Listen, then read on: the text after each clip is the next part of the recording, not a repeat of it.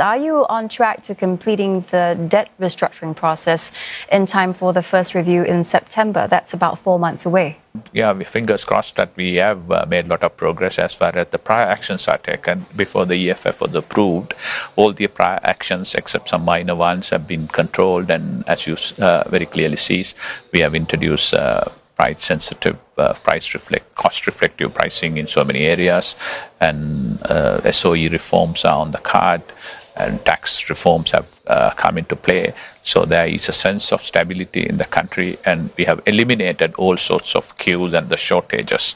One thing is very clear on our mind, that any debt restructuring should be equal treatment for all. It has to be a kind of a universal same application or debt relief or otherwise. So we are confident, just like we managed to secure the debt restructuring assurances from our friends and the creditors, we should be able to restructure it. Mr. Sabry, talking about that port investment, Beijing will invest even more money in the logistics complex at Colombo Port. It is your first major foreign investment since the default. How confident are you of the benefits this will bring to the economy versus the risks that some say could leave you more indebted to Beijing? Then we don't agree with that, because most of this investment are not debt-free. That is not, we are not taking any debt.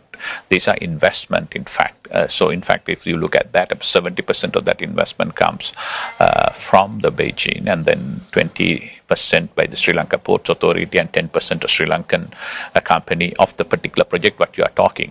And the port city itself is not a single rupee or a dollar had been borrowed on that. That's an investment. That's the kind of investment we are looking forward. I don't think in the short to medium term we are not going to borrow any longer and go and invest on infrastructure projects which are not conducive for return, and that there is a possibility for us to repay. So we are very careful. I think we have learned our lesson. We are a friendly country. We are open to do business with the east, south and west. So that is how we are.